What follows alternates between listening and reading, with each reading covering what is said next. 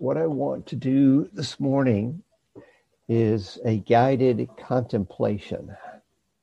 So when you sit down to meditate, there are two things you can do. You can meditate or you can contemplate. The usual definition of meditation in the Buddhist realm is meditation is getting quiet and observing with no words or very few words. So if you're following your breathing and not using one of the aids, no words. You're just observing your breath. It's mindfulness of breathing meditation. If you're doing metta, well, you might be using words if you're using the phrases, but it's a restricted set of words. It's not the usual sort of thinking.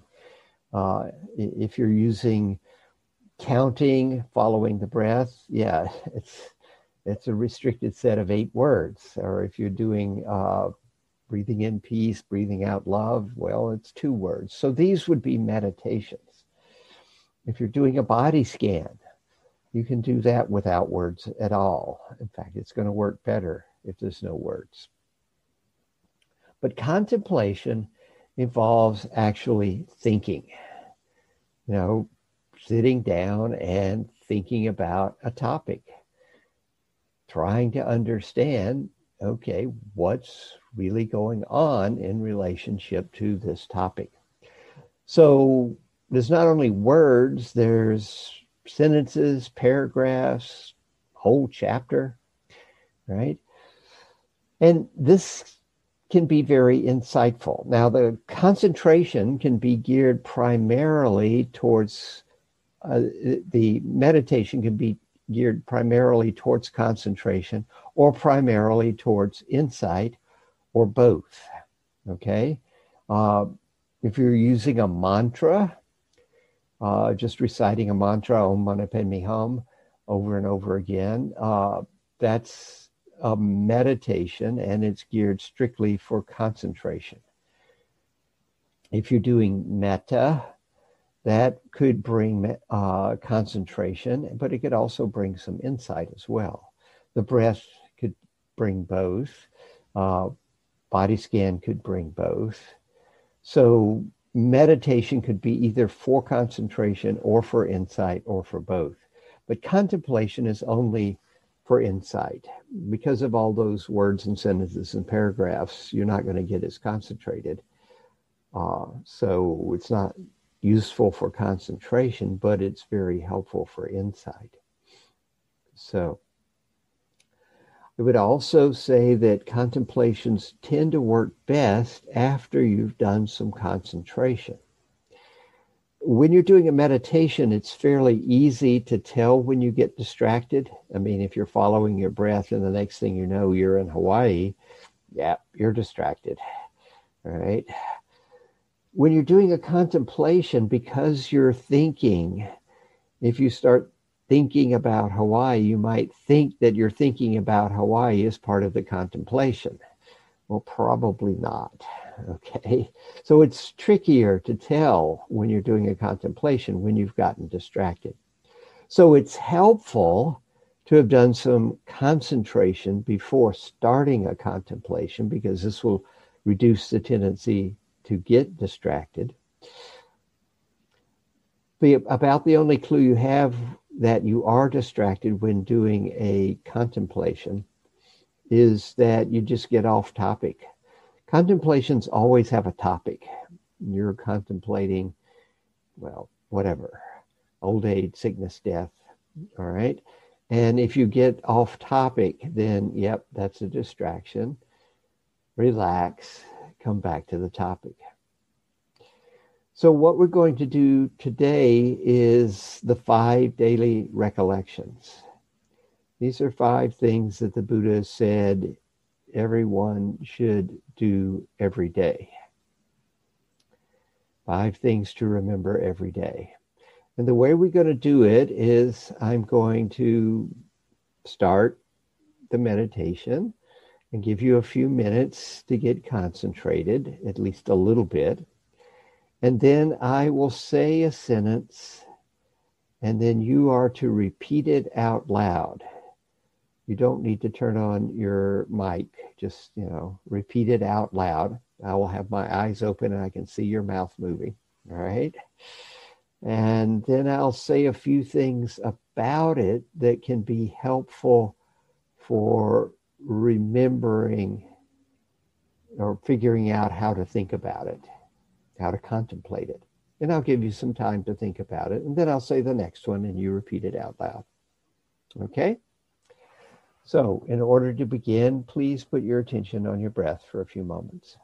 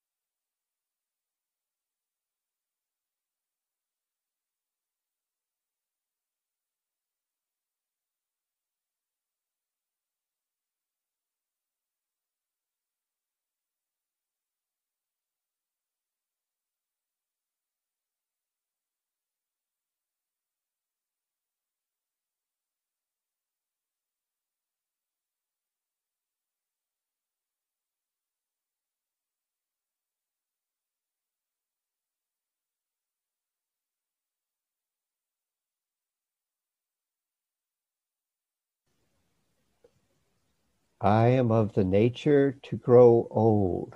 I am not exempt from aging.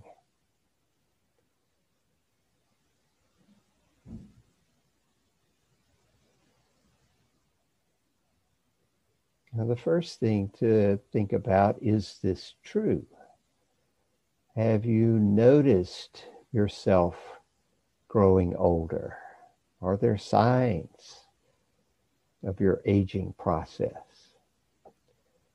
And if there are, how do you feel about that? Do you try and pretend it's not happening? Do you try and cover up signs of aging? Just, what's your attitude towards living in a body that, is just not working and looking as good as it used to? It's aging, getting old, decaying.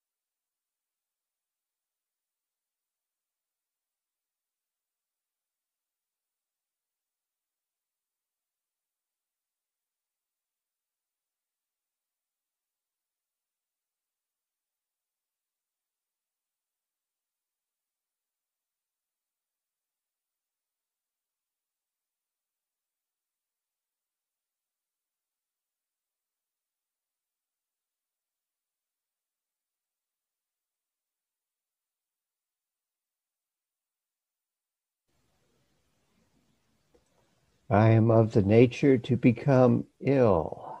I am not exempt from illness.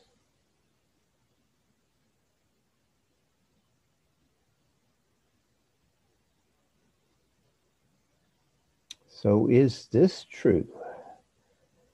Do you ever become ill? And if you're ill, does that seem like it's wrong? Shouldn't be happening? And if you're not ill, do you ever appreciate your good health? Or do you just take it for granted? And if you do become ill, are you afraid you'll never recover? Do you fall into fear? And if you're having good health, are you just assuming it's going to be like that forever? What is your attitude towards living in a body that sometimes becomes ill?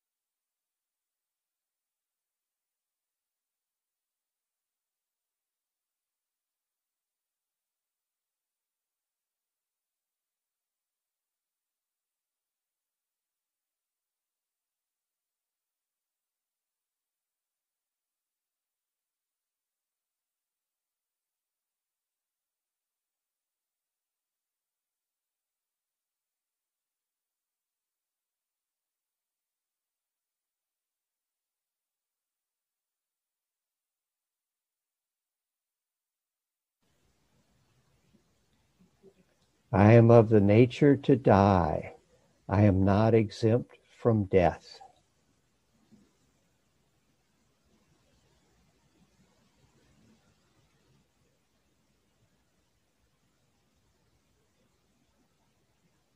Could this be true?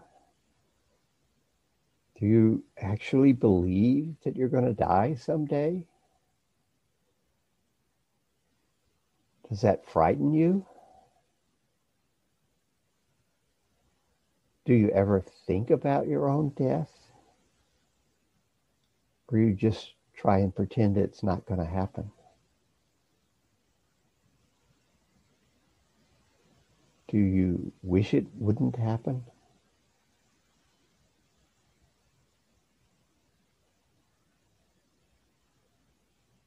Just what is your attitude towards death? What's it like living in a body that eventually is going to wear completely out and die?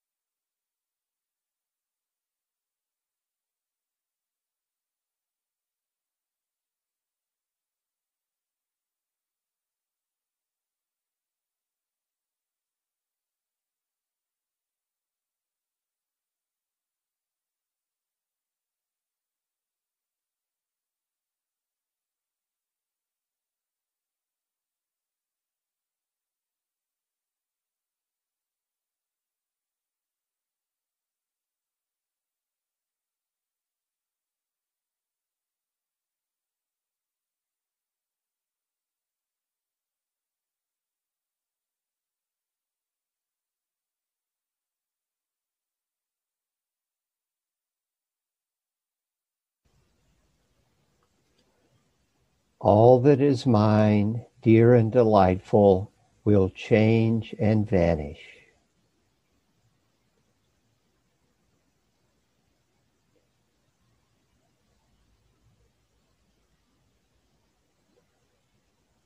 Could this be true?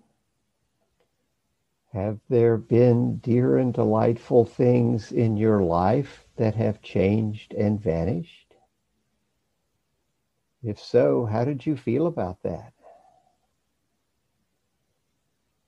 What do you hold as dear and delightful these days? Could today's dear and delightful things change and vanish? If they were to do so, how would you react?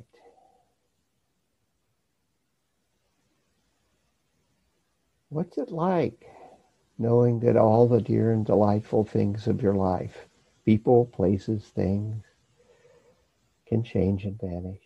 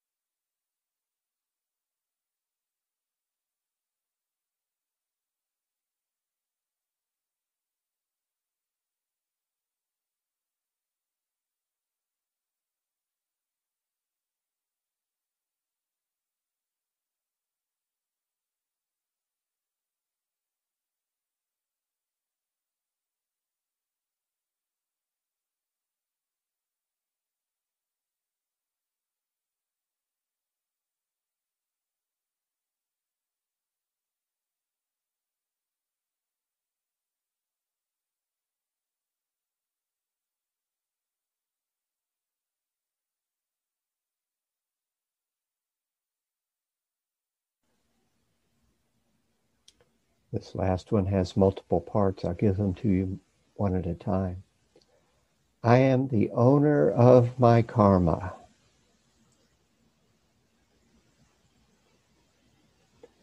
I am born of my karma. I live supported by my karma. I am related to my karma.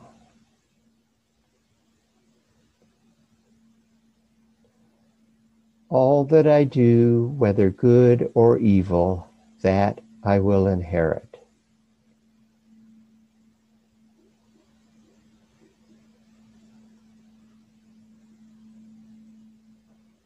So the word karma actually means action. And what the Buddha is saying is that all that we own is our actions and their results. So actions have consequences. How aware are you of possible consequences whenever you act? Do you think carefully, or you just act because it seems like a good idea?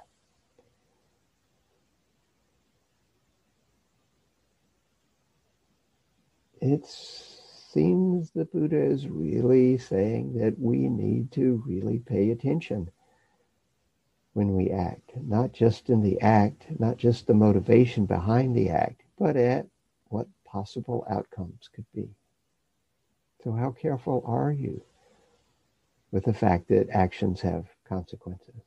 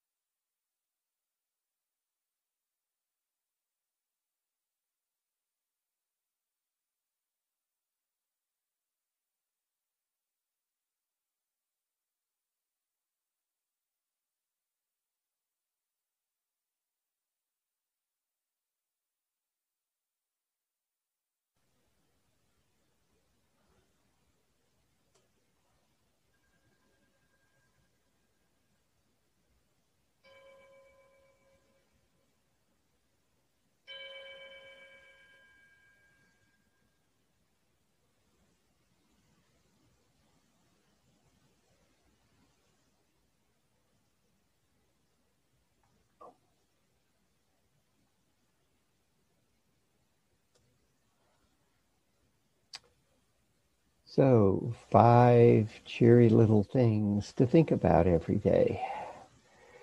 I just pasted them into a chat for you, so you can copy and paste them if you want to out of the chat window. But yeah, these things are, well, they're the rules of the game. This is how reality works. Yeah, we get old, sick, and die. Dear and delightful things and people and places change and sometimes vanish. And actions have consequences. If you ignore the rules of the game, it generally doesn't go very well. I mean, let's say you're learning to play chess. And, it's complicated. These pieces can move that way and that piece can move this way. And you decide to simplify things. You're only going to move your pieces one square at a time, right? Makes it simpler, okay? Of course, pretty soon your opponent comes swooping across the board, takes your queen. You get all upset. Your opponent says, but the rules say I can do this. And you're like, oh, yeah, right. And so you go back to moving your pieces one square at a time. The next thing you know, you're checkmated. Ignoring the rules of the game doesn't work very well. We are inhabiting bodies that are growing older and eventually grow old. If you look in a mirror today, it's probably the best you're going to look for the rest of your life. It just goes downhill from here. All right. Same thing tomorrow. So what are you going to do about this? Is there anything you can do about this? Well, I like John Glenn. He said, old age is a matter of attitude and exercise. So yeah, you're going to have to do some exercise to stay fit. You're going to have to eat well, but even then, the changes are inevitable, and it's your attitude that's going to help you deal with the fact that your body is, wearing out. When Ayakema did this one, she said, I am of the nature to decay. I am not exempt from decay. Because that's what's happening to us. Things just aren't working as well. You're going to have to come to terms with it, or aging is going to be a dukkha-filled process, right? The dukkha, remember, is arising because of your reaction to what's happening.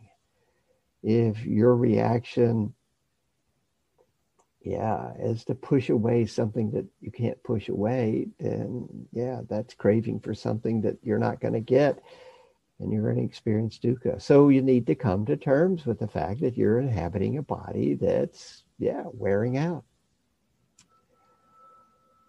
I am of the nature to become diseased, right? Ill, not exempt from dis-ease. Yeah, we get sick. We become ill.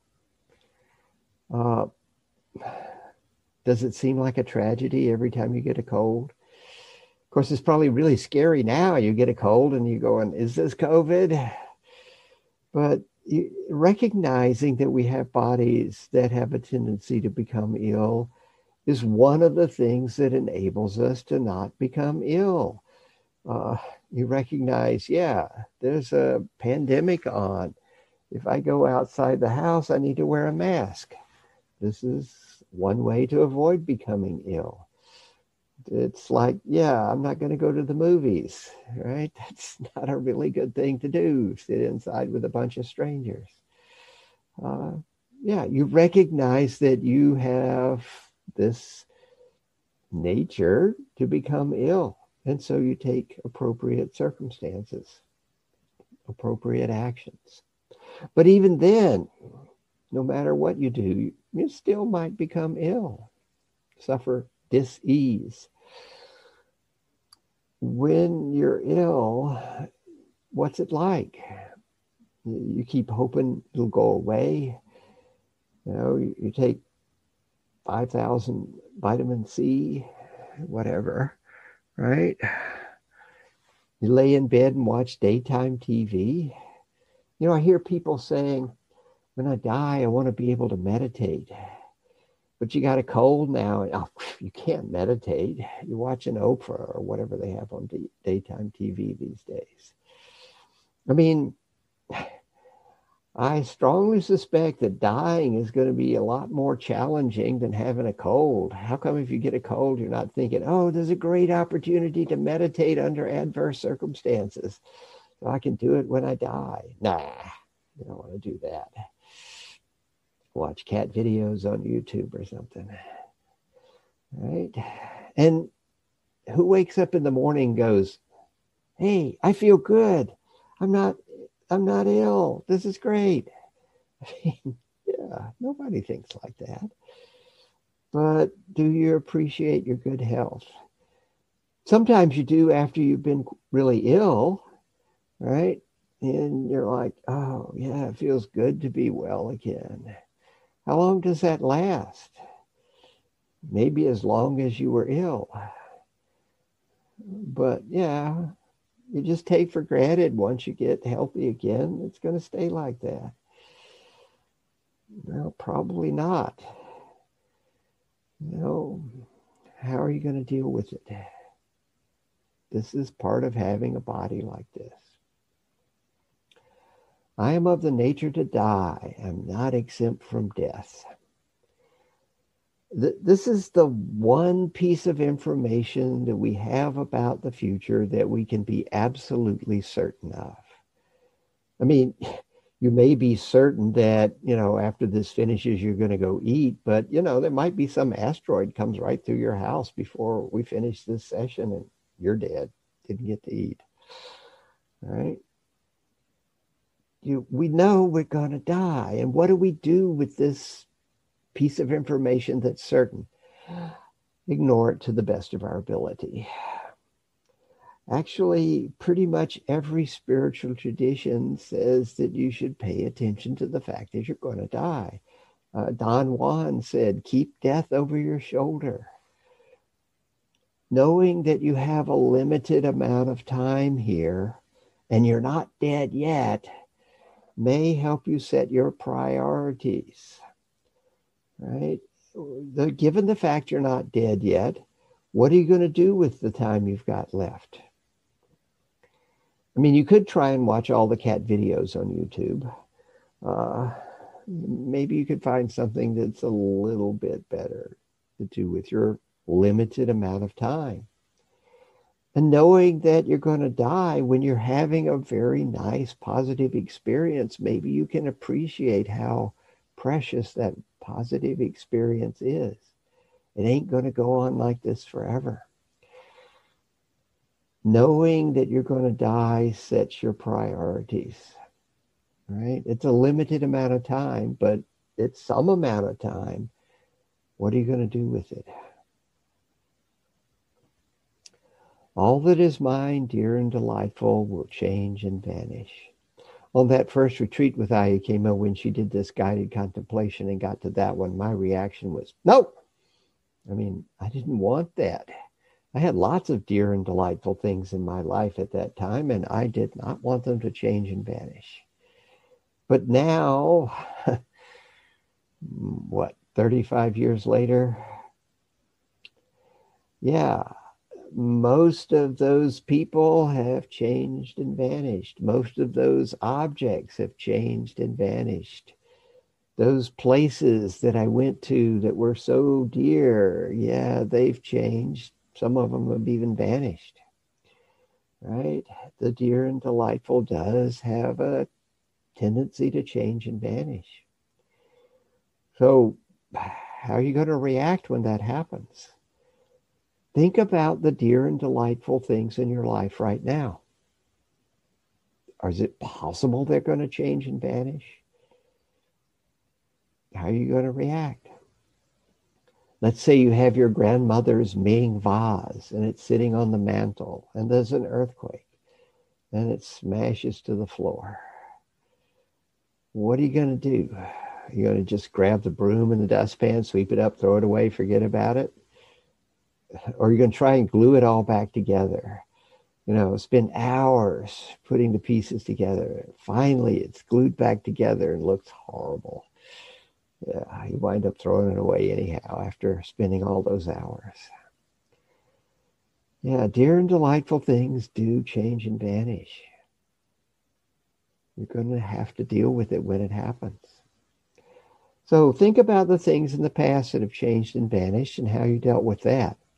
And then take a look at what's dear and delightful these days and how you're going to deal with that. And then the last one on karma. As I said, the word karma literally means action. But at the time of the Buddha in spiritual situation, karma referred to ritual action. So if you were a farmer at the time of the Buddha, in order to have a good harvest, you really needed to get the gods on your side. And it turns out there were some chantings that you could do that would get the gods on your side, but you didn't know how to do those chants. And if you messed it up, oh, that could be disastrous. But lucky for you, there were some Brahmins just down the road there that, for a modest fee, they would do the chanting for you. They'd perform the sacrifices, and you could have a fine harvest. This was karma. This was ritual action. And the Buddha comes along and says, karma, I declare, O monks, is intention.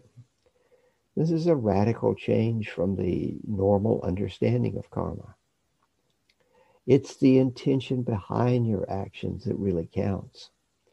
We make this distinction in our judicial system. If you intentionally kill someone, it's a much bigger punishment than if you accidentally kill someone or kill them through negligence, right? So if you break a precept, but you did it unintentionally, you stepped on an insect, you didn't see it, well, then you incur the karmic consequences of carelessness rather than the karmic consequences of intentionally killing.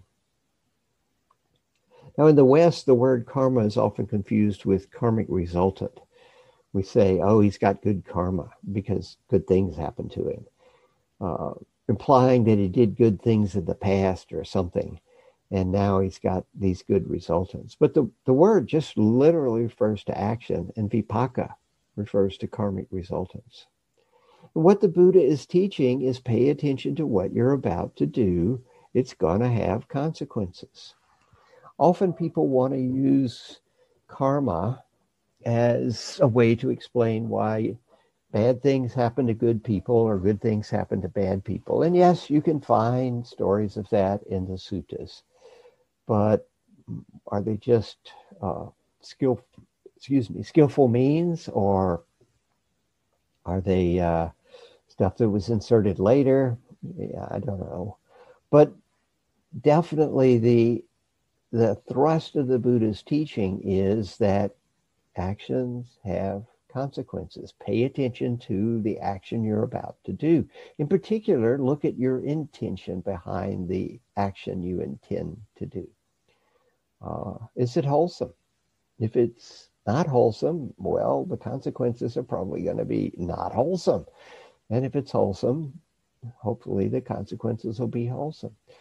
A positive intention doesn't guarantee the action is going to lead to positive results. There are misguided actions as well, done with good intentions. But if you've got a poor intention, yeah. Now, there is going to be an immediate karmic consequence of any action. Each action you do reprograms your brain, makes it easier or maybe harder to do that action, right? To take an egregious example, if someone joins an urban gang, the first thing they do is make them go out and commit a crime. So they'll get used to committing crimes, so they'll be a good gang member. All right. Actions have consequences. They become easier to do. So there is a karmic consequence in your own mind with every action you do. And then your action goes out into the universe, and there could be something that comes back to you as well. It maybe doesn't come back to you. It just goes out and changes the universe.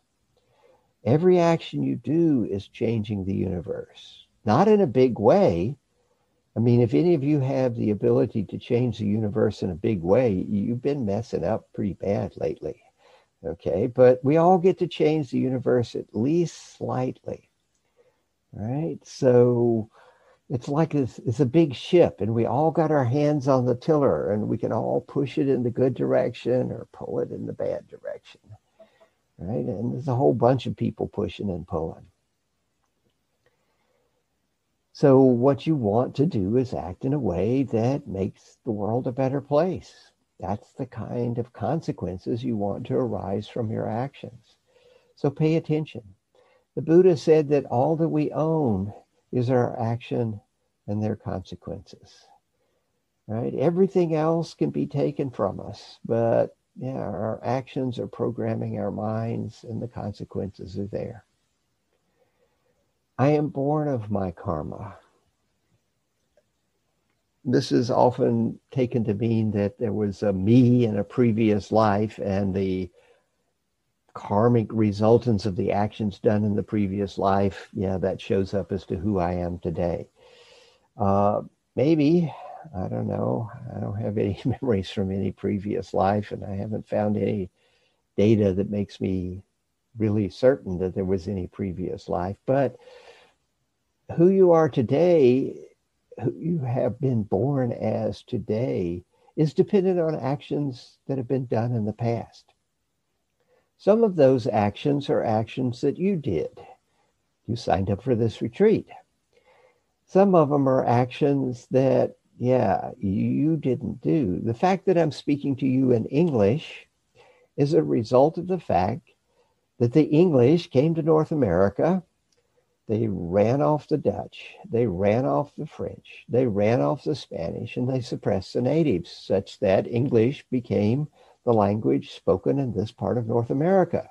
So I wound up speaking that. And the English went all over the world, colonized the whole world, and made English become the international language. So, yeah, even though we have people in Berlin, people born in Sri Lanka, yeah, they're speaking English because of the British. That wasn't you doing that, but it was previous action. And because you're thinking in English, it colors your understanding of the world. For example, in English, we don't have a word that corresponds to the Pali word mudita, rejoicing at good fortune. We have envy, the opposite. So, we don't get taught to rejoice at others' good fortune because we don't even have a word for it. Right? So language definitely colors what's going on. And so previous actions have determined the language you speak. That's just the way it goes. But some of the actions that have determined who you are today, you did in the past, and you're now born of those actions. I live supported by my karma. Okay, if you have a job, you do your job. They give you money for doing that. You take that money, you pay your rent, you buy your food. You're supported by the actions you do. Pretty simple, right? The actions that we do determine, the kind of life that we lead. I will inherit my karma. Whatever actions you do, that's going to change your mind immediately, and maybe it comes back to you. Whatever I do, whether good or evil, that I will inherit. Yeah, actions have consequences. Pay attention. People want to use karma to sort of balance the books. to take an example, the United States invaded Iraq back in 2003. That was a pretty karmically evil thing to do. It caused untold suffering. 100,000 to 1,000,000 Iraqis killed. How many million Iraqis with PTSD? How many American soldiers with PTSD? British soldiers. The rise of ISIS, right? It was a karmically very evil action, and it had very terrible consequences. Now, you might be going, yeah, but those guys that decided to do that, they got away with it. Well, maybe so. But if you start looking at karma not just as my karma or your karma, but the fact that it's our karma, that there's larger ramifications. You do an action, it goes out into the universe and changes the universe. In a sense, you're being reborn with every intentional action. You're reprogramming your brain, and your consequences are going out into the universe. Some of what you do, maybe it sticks around for a while. People appreciate it. Some of what you do disappears into trivialities immediately. Maybe some of what you do lives longer than your body. So your rebirth is happening all the time with every action that you do. I think it's probably more useful to think of rebirth like this than wondering about your past lives or your future lives or anything like that. So these are the 5 daily reflections. The Buddha said that every monk, every nun, every layman, every laywoman should reflect on these frequently. So they're often called the 5 daily reflections. Think about them daily. He also said that everyone should realize that everyone is subject to old age, disease, and death. No one is exempt from these. Whatever anybody finds dear and delightful will change and vanish. And everybody is the owner of their actions.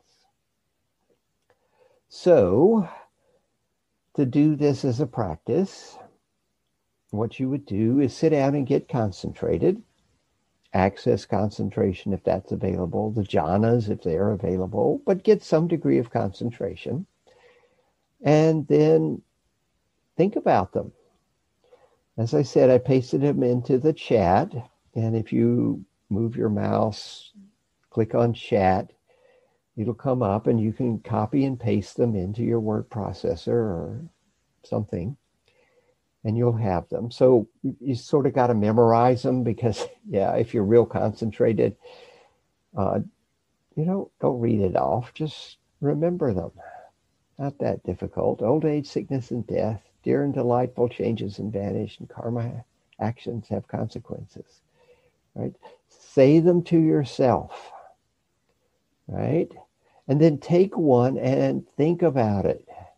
Give yourself several minutes to think about the implications of it. And since the Buddha says we should do this frequently, I'm going to require that you work with them at least once a day. These are powerful practices. There was a time at the Forest Refuge where I would get up in the morning, eat my breakfast, do my yoga job, sit down, get concentrated, say the 5 daily reflections, whichever one had the most charge. I worked with that all day long. Quite interesting. Interesting insights coming out of it if you just work with one of these all day long. You don't have to do that. 5 minutes is enough. All right. If you want to, you could, take each of them and work with them for a couple of minutes apiece. But at least work with one of them for an extended period of time every day and say them all to yourself.